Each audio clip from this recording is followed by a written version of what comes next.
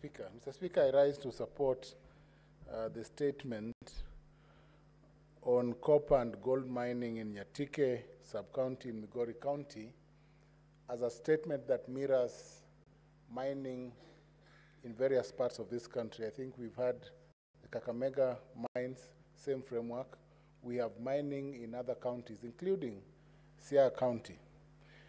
Mr. Speaker, this statement speaks to political interest in the mining industry and the need to ensure that those who engage in these activities under the Mining Act comply with the law and ensure that all and sundry who engage in mining through subsidiaries and companies, and Mr. Speaker, there's a growing infiltration of Chinese miners who go into counties, get into arrangements with some of our governors and county governments.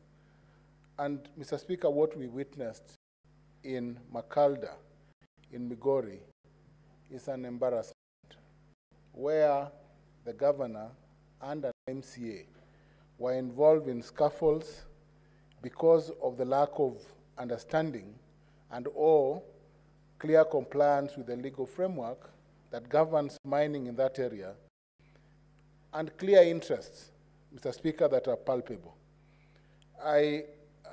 Mr. Speaker, I know Makalda has been an area where gold and copper have been mined by individuals for a long time.